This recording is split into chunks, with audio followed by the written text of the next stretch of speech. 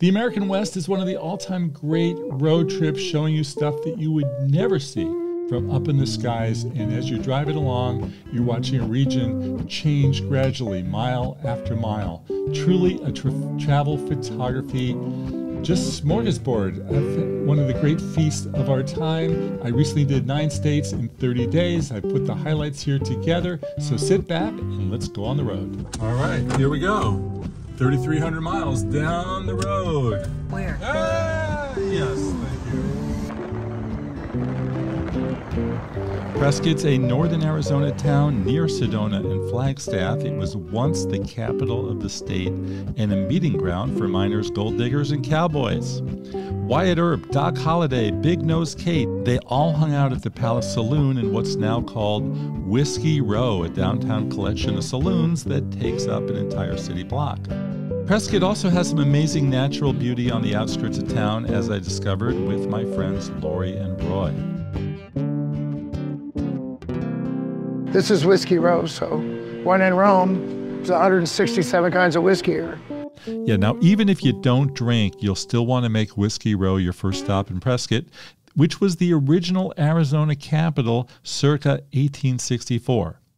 This is the heart of the historic downtown with Old West saloons, western shops, galleries, and restaurants. The saloons themselves harken back to the Gold Rush era, and they look like they haven't changed since.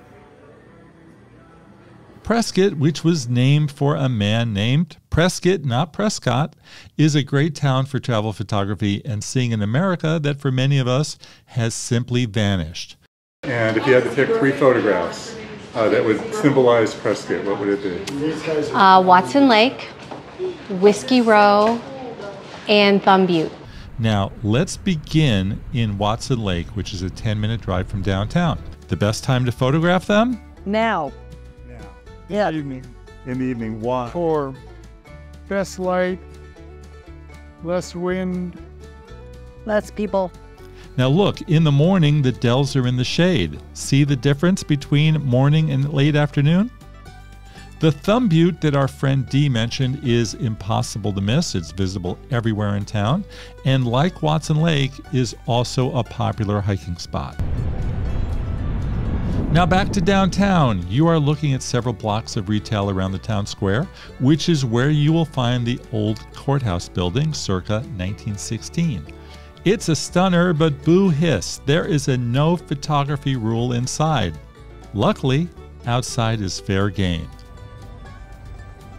Christmas, because every one of those trees that you see in courthouse, they just decorate them with all sorts of Christmas colors. Beyond the square, Prescott is chock full of great old buildings dating way back. Photo tip, shoot wide, zoom in on the details. You know the drill, you know what I say, shoot at every angle. And when you see something that catches your eye, go for it. I fell in love with this fabulous 1940s motor court on the side of the road, like who wouldn't? You don't see places like this anymore, so I shot lots and I kept moving. Go for the multiple angles and don't quit. Better to get more than you need than to arrive home bummed that you didn't take enough. If you're lucky enough to be in Prescott around the 4th of July, well, don't forget to check out what's called the world's oldest rodeo. It started in 1888 and it's been going strong ever since.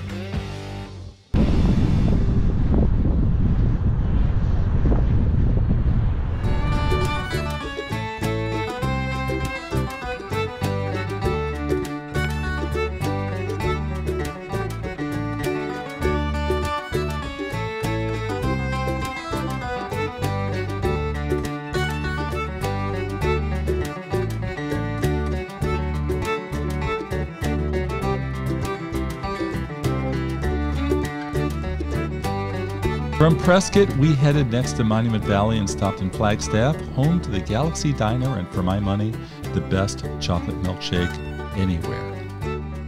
2 hours later, we crossed from Arizona to the Utah border, sort of. Monument Valley Tribal Park, which is part of the Navajo Nation, borders both states. So once we entered Utah, we headed right back in Arizona. You'll notice the landscape looks very different here from Prescott. This is the quintessential American West as discovered by the director John Ford in the 1930s, and it hasn't changed since.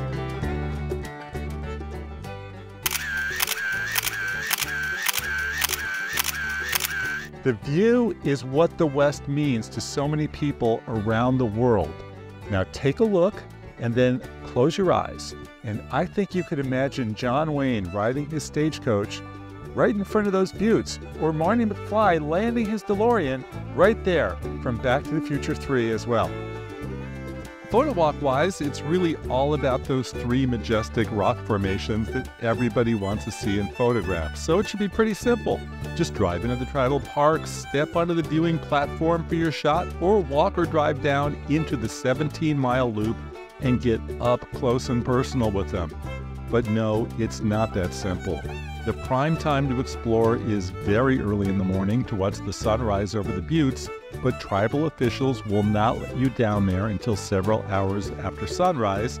That is, unless you spring for the official tour. Now, we did just that, and please stay tuned because we're going to take you on that ride with us in a minute. I filmed this episode in Monument Valley with mobile phones, an iPhone and Galaxy, and I had no trouble getting great shots. Now, photo tips, you want to do your photography early because that's when the mitts get their color. By midday, they're in the shade, and you're not going to get a sunset over them as the sun is setting on the other side. If you're a fan of time-lapse photography like I am, this is a fantastic place to do it because who doesn't like to see the shadows formed by the sun move along as the day continues? For more on how to do time-lapse photography, check out my time-lapse video right here on this channel. Beyond gazing at the mitts, you will definitely want to jump into the car and take a drive down the road to Goulding's Resort, which has a market, a restaurant, and a wonderful museum that showcases the history of the movies made in Monument Valley. From there, get back in the car again and get ready for your big photo op number 2. And this is a big highlight. A 20-minute drive northeast to what's known as Forrest Gump Hill. This is an official marker where the classic 1993 movie showcased by having the lead character finally stop his marathon run. And to this day, all these years later, people are still lining up to pose in the middle of the road and act really silly, and why not? Let's face it. This is one of the greatest road shots in the world. Now, let's go on to the photo tour and say hello to our guide, Will Cowboy, who we met at the nice early morning hour of 5:10. So I got the West Mitten, the East Mitten, and then Merrick Butte. This, a lot of people, this is actually the iconic West. So they usually are okay with just doing a sunrise in this area because you get all the lighting and that'll actually reflect off against the walls here in the back, and everything will just light up.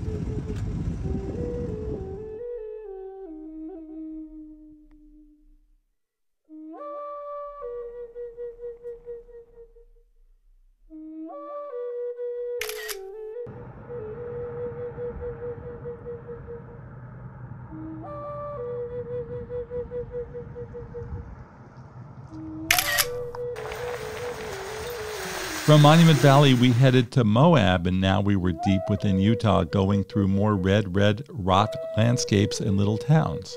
The action in Mexican Hat was non-existent. It was a ghost town of abandoned restaurants and motels. But up the road in Bluff, there was a little ice cream store and movie theater. About 2 hours later, we got to Moab, home of the Arches National Park and the Delicate Arch Monument. The big question here, when to photograph her and from what direction? All right, so if you want to hike up to see the Great Delicate Arch in the morning, they tell me here you need to be at the park by 4:30 or 5 a.m. in the morning.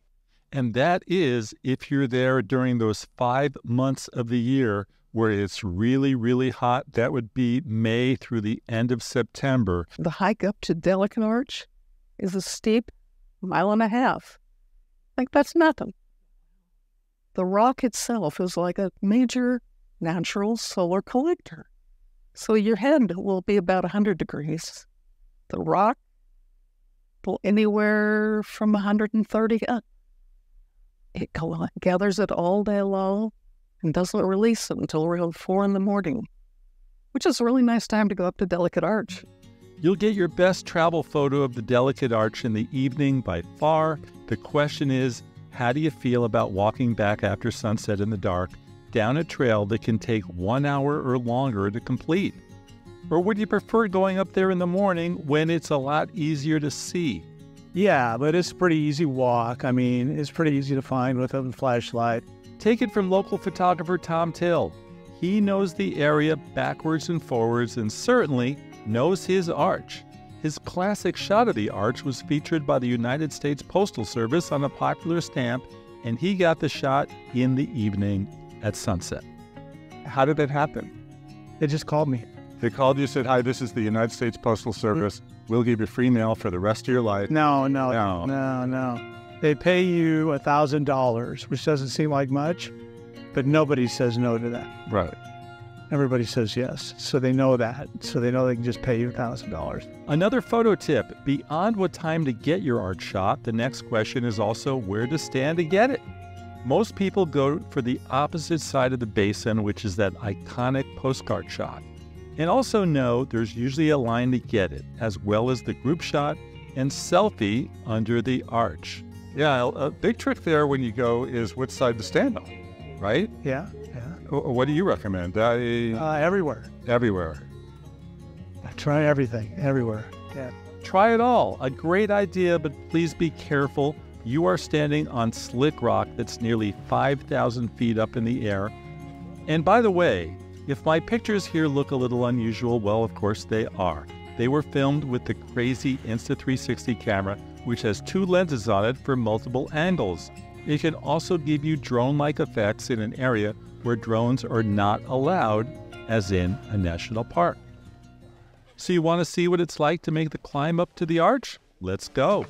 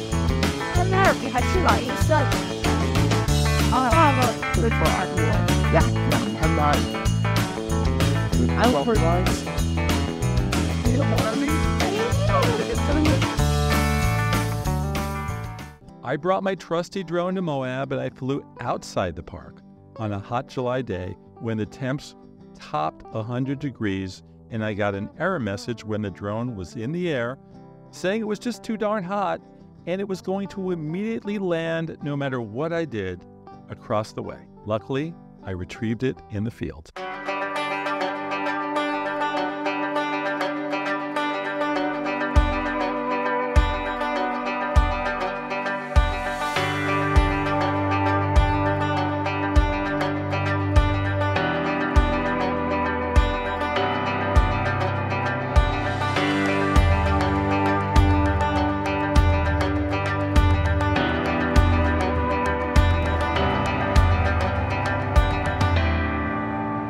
I'm with this very wise statement from this blogger who said that even if you live to be 1,000 years old, you'll still only get to see a fraction of what Moab and Arches National Park has to offer. Yeah, people just think of the national parks and sometimes they just think of arches. But there's so much more. That the Canyonlands is so big and it has so many arches too. When we were at Moab, we were on a schedule. We didn't have time to get to the Dead Horse State Park. We didn't have time to get to Canyonlands. We had to move on to the next stop. But I've got a great solution. I've learned my lesson. I'm going back. So please stay tuned. It's coming soon. Part 2, Canyonlands, Dead Horse, and the rest of Moab. From Moab, we had a nearly 3-hour drive to Glenwood Springs and reached the Colorado border in about an hour. I love standing out there and hitting both states at the same time. There was also some interesting roadside views of a fire down the way. Glenwood Springs is a town that is known for having a huge, fantastic hot spring in the center of town and an old historic hotel, the Hotel Colorado, where the teddy bear was invented, or said to be invented anyway. It was named after President Teddy Roosevelt, who was staying at the hotel, and he was down in the dumps after a bear hunting expedition proved fruitless.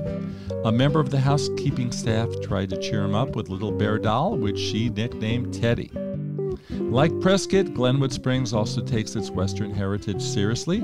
It's here where Wyatt Earp's friend Doc Holliday died, not in a gunfight, but in illness, and he's buried in a cemetery in town. There's also a local saloon named in his honor, and the best Western shop we saw anywhere on this trip. Stepping in set me back hundreds of dollars.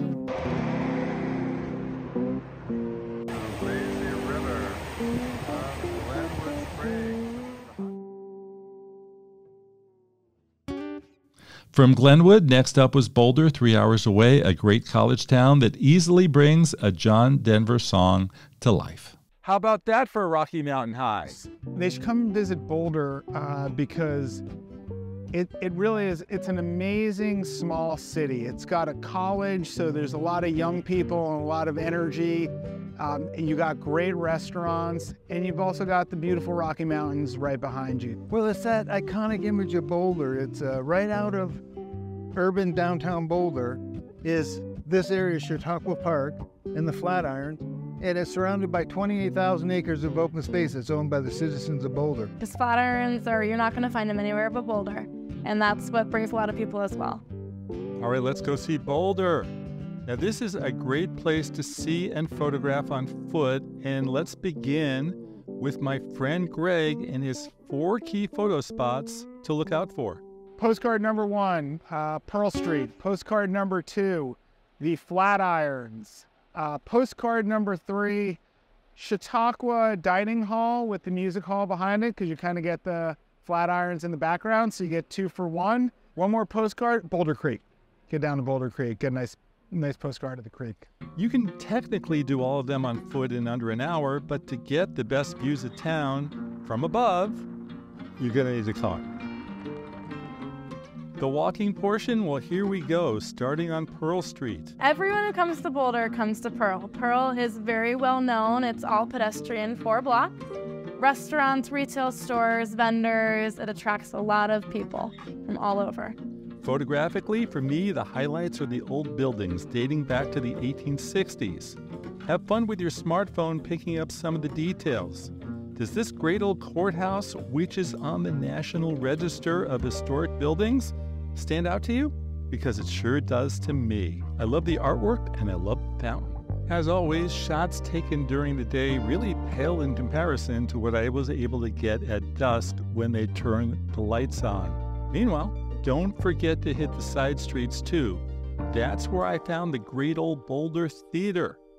The artwork there was stunning by day, but again, at night, with the neon on, a way cooler presentation.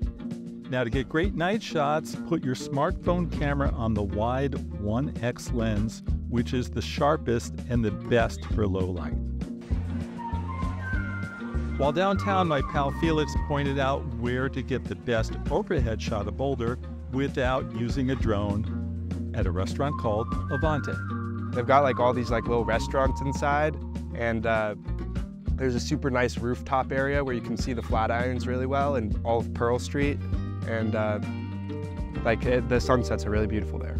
At Avante, I set an iPhone up on the ledge for an extended time lapse, and I let it roll for about an hour because that's what you do. When I saw the clouds flying through the sky, I got really excited because they can really make a time lapse sing. Now, before you leave Pearl Street, if you'd like to see a little nostalgia or just want to see some beautiful Victorian homes from another time, well, check out Pine Street. This was the fictional home of TV's Mork and Mindy in the 1970s and 80s. If you don't remember the show, ask the parents. This is where Robin Williams first found fame.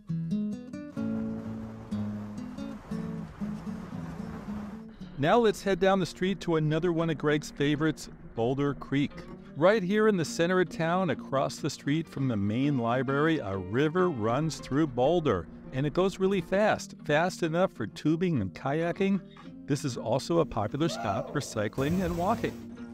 Finally, let's head over to Chautauqua Park and those miles and miles of hikes. There are the beautiful Flatiron Mountains, the #1 symbol of Boulder. They're just flat sandstone pieces of rock, and they're cut a certain way where naturally cut, but you're not going to find it anywhere else. And so there's lots of hikes that go up there. You can climb up on the Flatirons and look over the rest of Boulder. So yeah. Good picture of the Flatiron. Chautauqua Park. Chautauqua Park is about 15 minutes from Pearl Street. There's a park there, restaurants, hiking, you can picnic, and it's awesome. After the climb, finish up at the Chautauqua Dining Hall, another historic beauty dating back to 1898. Then let's go up the hill about a 15-minute drive. This is where I shot my opening scene for the video, and I explored with my pals Jim and Susan. Thank you for bringing me up here. Totally my Local pleasure. guy, that was the best spots in town. Tell everybody what this spot is. Well, Boulder has a series of ridges over it that collect the morning light, and so it's fabulous for photographing then. But sometimes you want to see the sunset, and you have to come up to the top of Flagstaff Mountain, park over there, hike along the ridge, and then dropping off to the west, you have the dramatic view of the divide. It's the special little place. It was an honor to get to bring you here this morning. And what do you like about up here? Oh my God, what don't I like? The view, the air, the smell, the sound. And if people want to come, they just go up Baseline Road, which becomes Flagstaff Road, right? Go up Flagstaff Mountain, through all the way up to the mountain park at the top, through it to Artist Point. Artist Point, which the sign has a camera on it, right? Can't argue. Yeah, can't argue. Mornings are the best time to shoot the big mountain. Flatirons from down low. Chautauqua is the classic where you were this morning. And then afternoon, it's usually tough, but this is the secrecy.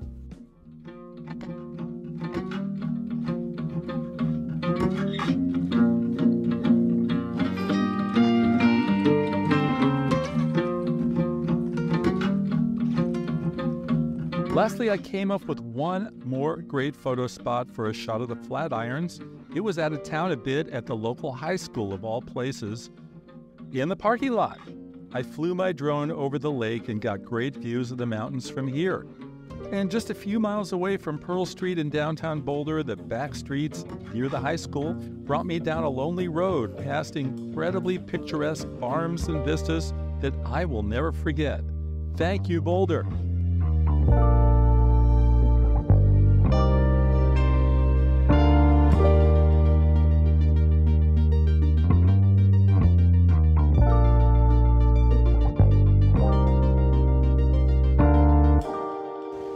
From Boulder, it was on to Badlands National Park in South Dakota to attend a photo workshop. But first, we embarked on a 4.5-hour drive through Nebraska to stay overnight en route to Dakota. For 3 hours, we drove through eerily quiet roads with no open businesses, just abandoned motels and cafes. Something that I love to take pictures of. I fell in love with the red roads, something I had never seen before, but learned later that it was a snow thing to make the roads easier to drive on. We don't have those back in California. We saw the first hint of life in Alliance, Nebraska, which was an hour away from Chadron, and we had dinner there at a small hamburger place. In Chadron, I enjoyed photographing the patriotic hay on the side of the road and the 55-mile-per-hour speed limit signs, a rarity on a trip that was in the 75 to 80 miles per hour range. 2 hours later, we're in South Dakota and the otherworldly land of Badlands.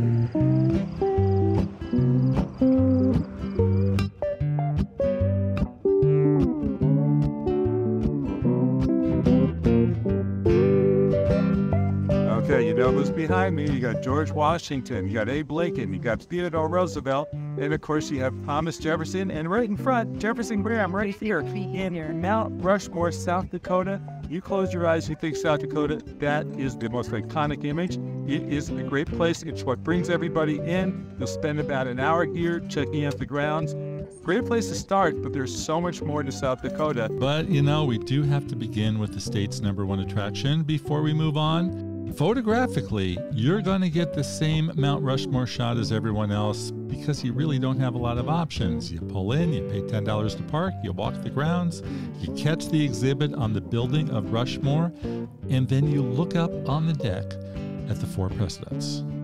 No, you cannot be like Cary Grant and Eva Marie Saint and climb to the top like they appear to do at the end of Alfred Hitchcock's classic film, North by Northwest. Now, my photo here is not an illusion, but it's of 2 workers doing maintenance atop George Washington's head. Sorry, we really aren't invited. But for the cool side angle view, this is really easy. Just drive north about a mile or so, past the parking lot to the lookout, and then look up. For this, I was using the Samsung Galaxy S23 Plus, which has a particularly great zoom lens with a bigger throw than the iPhone. For an alternative view of history, the Crazy Horse Monument is just down the road and is a must-stop. It's the Native American response to sacred land that was taken away from them to make way for Rushmore. Now, the project is a work in progress and is nowhere near completion, but the best parts are the exhibits, which tell you all about the history. It costs around $30 to enter, and while you can't climb to the top here either, an extra $5 will get you a bus ride to bring you to a closer look. You'll get the same photo of the monument from down here that you can at the overlook, however.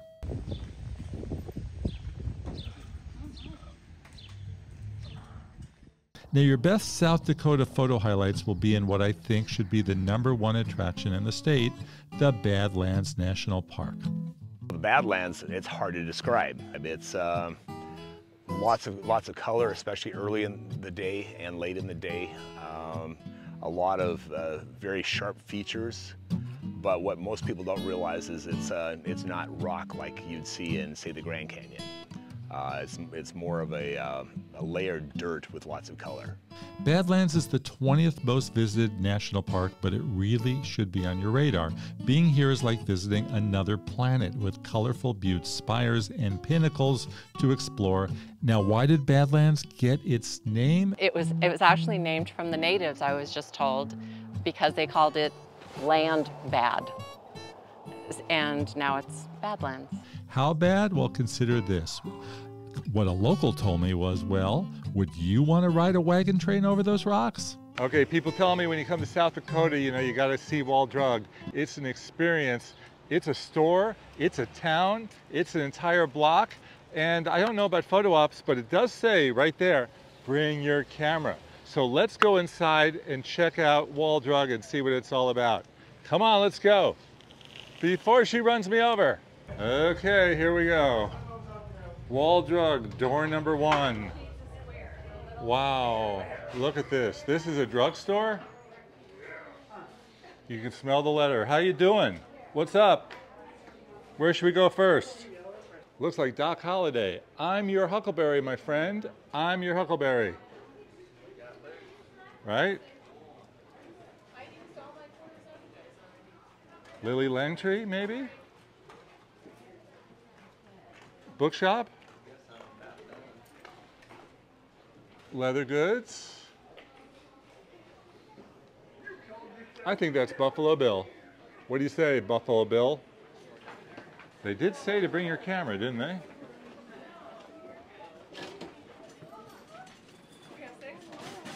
Oh, my heck.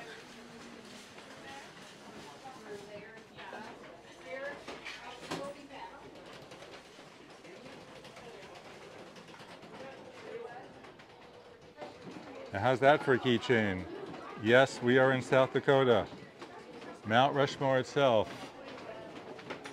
A little Badlands something with a little Wall Drug sign. Could I get Jeff Street? That's what I want. I want Jeff Street from the Badlands, but it's hard to turn this. What I see Hudson, I see Isaac and Ian and Jacob and Jamie and Julian and Juan, and I think in between Jaden and Jenna would be the Jeff, and there's no Jeff here. Look what I found here.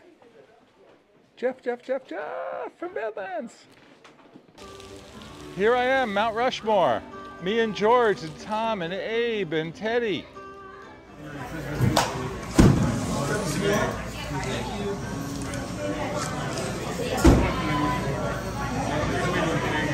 Here comes the Kona. Ruth, you gonna get the Kona?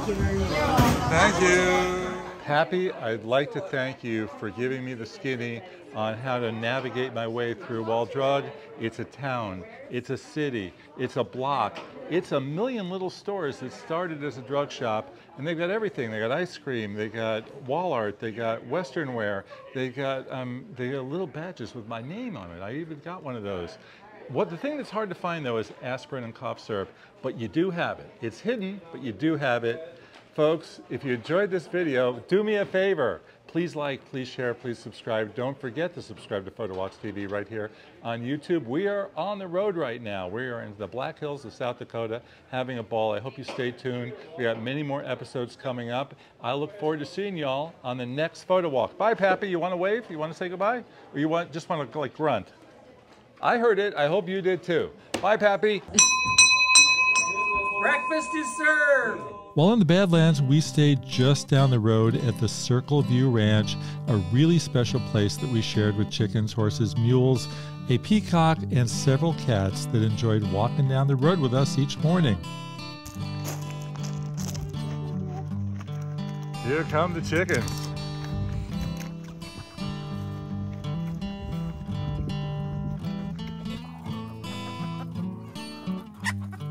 Is that their favorite tree? Yep.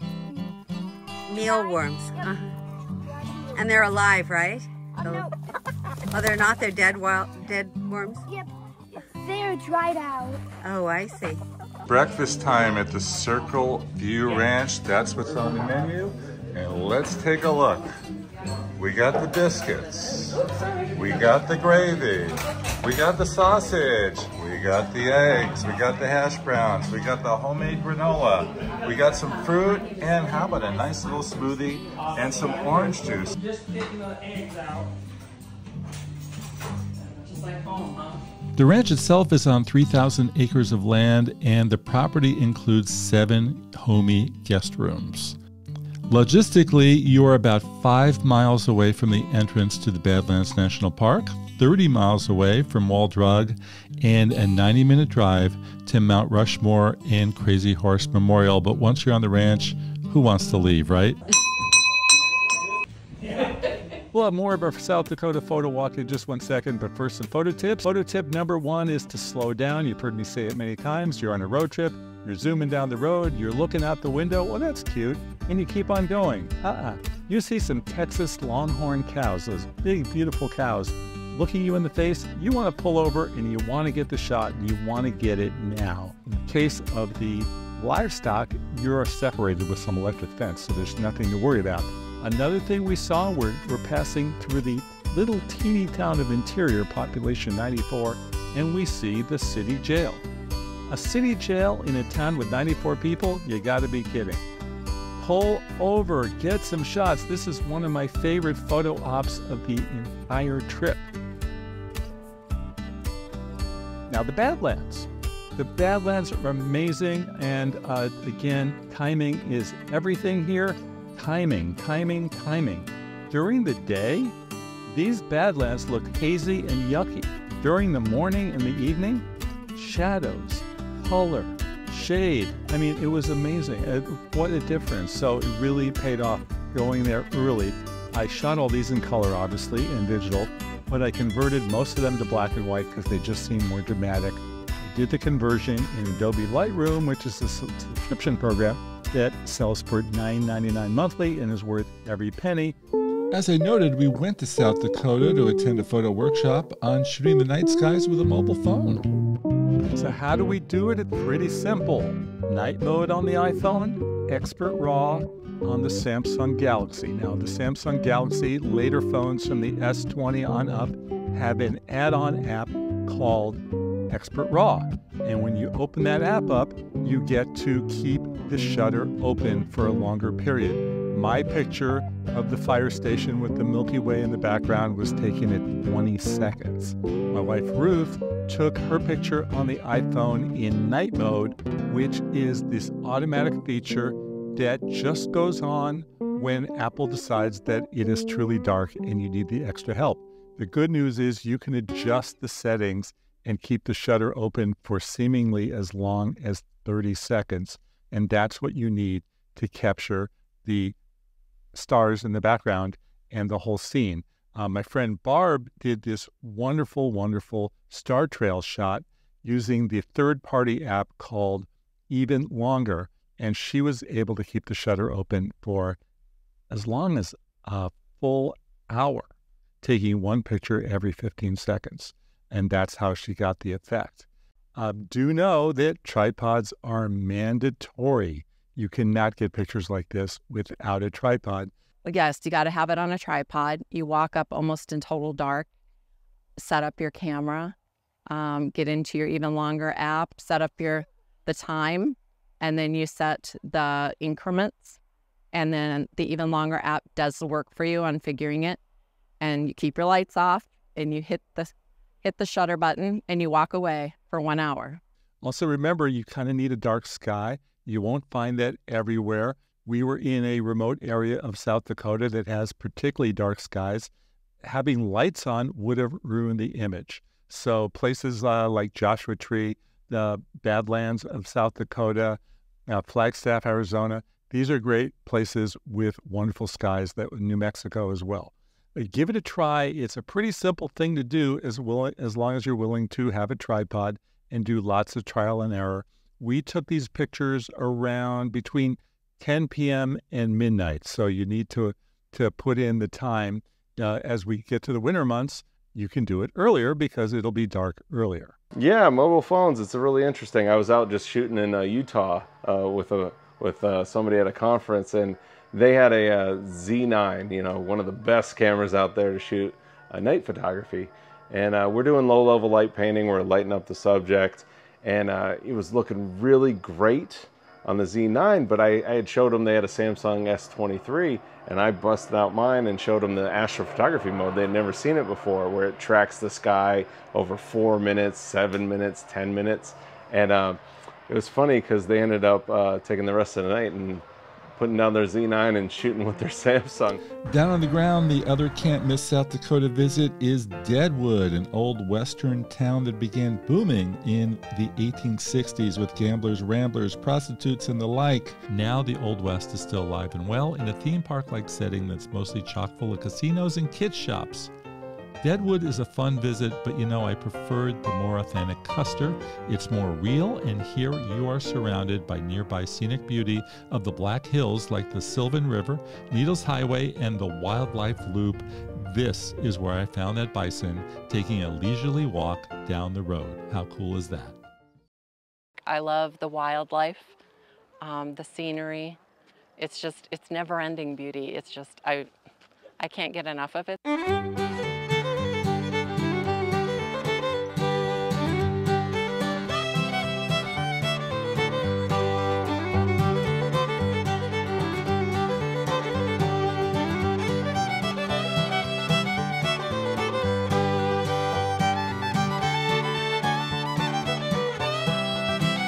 From South Dakota, it was on to Wyoming. We drove approximately 9 hours through rural parts of the state to get to Jackson Hole on the southwestern tip of Wyoming, which is right near the Idaho border.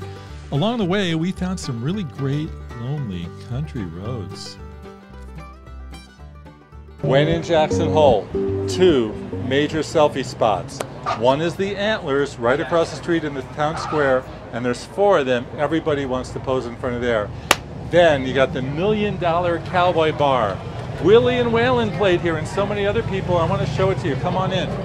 Check it out. How many bars do you know where you can sit on a saddle? I could sit this way, and I could order a drink. Feel like a real cowboy when I'm doing this. We're going to go over the specific locations from my photo pics in a minute, but first some logistics. As always, I documented the journey with mobile phones, the iPhone, the Galaxy S23, and the GoPro Hero 11. Without a big camera and zoom lens, I couldn't get as close to the wildlife, but you know, the wide shots look pretty great. With your smartphone, you're not going to have that zoom or reach. But if you want a shot that incorporates a little bit more of the landscape and the story of the environment where the animal lives, you can do some work, some good work with the smartphone. Now about Jackson, it's on the western tip of Wyoming, just west of the Idaho border and south of Montana. It's just about 10 minutes from Grand Teton National Park and 40-minute drive from Yellowstone, putting it right near two of the most popular parks in the world, which together attract over 6 million yearly visitors. What makes it such a photo magnet? We've got dramatic skies and clouds, and we've kind of got it all. And in addition to that, just exceptional wildlife outside of Alaska or Africa. Really some of the most diverse wildlife you can find. As for timing, mornings are your best time to photograph the Tetons when the sun is beating down on them. In the afternoon, the Tetons are shaded. Do know that Jackson is a very expensive place to stay, and many people will go over the mountain pass to Victor and the Teton Valley, where roommates can be as much as 25% of what you would have to pay in Jackson. Plus, you get to see the other side of the Tetons and some amazing skies, so stay tuned. I will show you Victor in part 2 of this episode. Meanwhile, those 5 photo spots. Many locals will tell you about various great places to catch the moose, but this spot in the park really worked well for us. Schwabacker's Landing is the name of the little waterfront lake where the moose like to visit in the early morning and sunset. You can tell that we weren't the only ones to figure this out. I use the Galaxy for most of my shots here as it has a stronger zoom than the iPhone 14, getting me way closer to the subject. Photo tips: be quiet and snap a lot, please. In the case of wildlife, you're looking at luck. Just frame your shot accordingly and hope for the best. You could also try burst mode if the animal is moving fast, but in this case, the moose was pretty content just drinking water and eating grass. Jenny Lake is a fun visit, not just for photos, but also grabbing a boat ride out where we were warned we might see some bears. We didn't, but it was fun anyways. My favorite part, beyond that amazing waterfall, was just getting shots of the Tetons directly from the overlook by the boat landing and stepping down into the sand to get around the shrubbery for my view. Here I used the Galaxy for a close-up of the Tetons and ran the iPhone 14 as a time-lapse because I love the idea of watching the clouds zoom over the mountains. Mormon Row, a collection of old barns belonging to members of the Church of Jesus Christ Latter-day Saints, dates back to the 1890s, and they still look absolutely majestic today. Photo tip: if you have a camera with a big zoom lens or just want to go to telephoto on your smartphone, it will make the mountains seem closer than they are, and you'll have fun with your shot. One of the most famous photos from the great late photographer Ansel Adams was called The Tetons and the Snake River, and it's so popular that park officials have a turnoff right on Highway 191 about 90 minutes south of Yellowstone en route to Jackson for all to see. However, the photo that he did pick up in 1942 from atop his car, well, that view looks quite different today with so many trees that have blocked the view, but it's still a stunner and worth stopping for. Now, I showed you my 2 photo highlights of downtown Jackson. Again, very pricey for overnight stays with rates in the $300 to $400 to $500 range and up in the summer, but a fun place to walk around. The Bunnery has a great huckleberry pie, and Moo's Ice Cream is an incredibly popular ice creamery. I got a really nice overhead shot at downtown Jackson from the deck at the Roadhouse Brewing Company.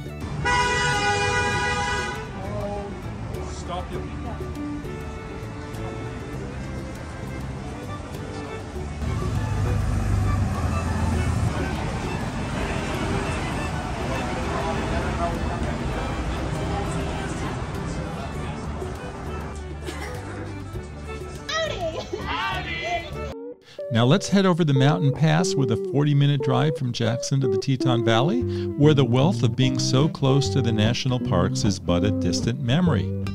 Not only are things way cheaper here and the action less intense, but you get an added bonus, a different look at the Tetons from the other side. It was here in Victor where I picked up some of the most dramatic skies and time lapses of the trip, saw rainbows, and yeah, I had the best huckleberry milkshake of my life. The Teton Valley is primarily 3 little cities, Victor and Driggs, which each have about 2,000 people living there, and tiny Tetonia with 300 folks. This is a great area for taking a country drive, biking and hiking, shooting landscapes and time lapses on your smartphone, and just having fun walking around. You'll see acres and acres of farmland, complete with working farms, and even abandoned ones. We pulled over because I couldn't believe somebody wanted to walk away from this butte. Would you look at that view? Who would want to give that up? The Idaho border is so close to Wyoming that even on this little country road in Tetonia, we were just a few blocks off main highway of Route 33, and we ended up in Wyoming again without having to go over a mountain pass. How do you like that little welcome to Wyoming sign? Now about those great skies, I don't know why they were so dramatic here, but every night was an award winner, from the rainbow and Driggs to the time lapses, sunrise and sunsets at the side of the road. I love the self-portrait I did one morning just before the rain was about to hit in Victor. Where I was standing, it was dry, but in the background, you can see the skies start to swell. Food-wise, there is a little supper club in town called the Knotty Pine that serves one mean barbecue. Brakeman's has won raves for its burgers and Idaho cut fries, and the Little Butter Cafe is a cute little place with fantastic cornbread muffins. And did I happen to mention this great little eatery on the corner of Main Street and Depot Way? It's been said, inside these doors, the Emporium in Victor, Idaho, greatest huckleberry milkshake in the world. For real? Come on inside and let's find out. Hello, hello, hello. Hi. Come on in. Let's go back to the counter. How you doing?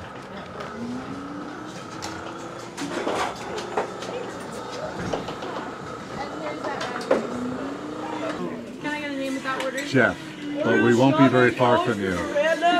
We hear they're the best shakes in the world, the huckleberry shake. World famous. You've had people from all over the world here, right?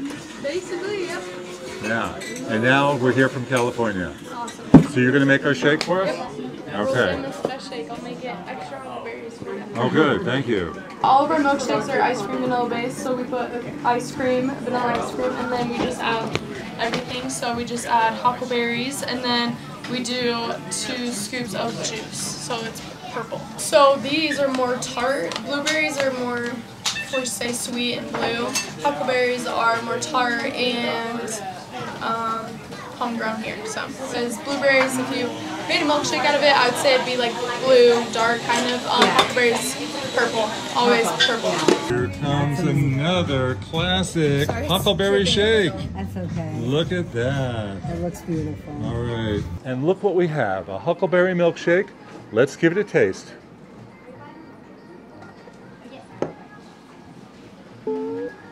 Really good.